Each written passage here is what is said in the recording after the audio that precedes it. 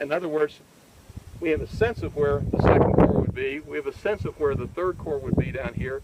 3rd Corps is trying to find a position for battle in that early morning. But they've been giving, and this is your cue now. Now wait a minute, let me say. I may not have enough for every family, so if you happen to be related to somebody with you, just take one map. And go ahead and pass these out for a moment, and I'm going to explain these. Let me explain a little background here. I was first shown this map by Rich Rollins, Dr. Richard Rollins, about 16 years ago. That's before I became a park ranger. Rich Rollins, by the way, is one of the great historians of this battle. He had to get a better understanding than most people did. He's written several great books about the Battle of Gettysburg, and we would converse. He would come up here. We would correspond. We would have email, and by which we would talk. And he showed me this. He says, I've been to the National Archives. He was there with David Schultz, who's also written some books in Gettysburg.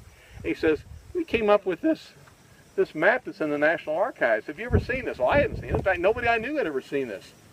Hopefully everybody's going to get a copy. There were more people here than I planned, but you got some over here? Copy, sir. She really does.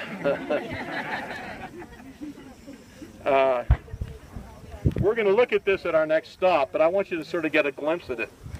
He showed it to me and it knocked my socks off. I said, what is this? And he said, this is Captain Paine's map. When General Meade took his reconnaissance in the gray of the morning, he took with him Captain William Paine.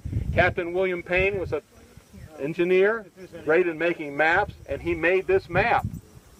Wow. I looked at it and said, look here. And by the way, I've heavy lined the 3rd Corps position and other corps so you can see the Union position. As I looked at this, I said, wow, look where the 3rd Corps is supposed to be according to this map issued by General Meade.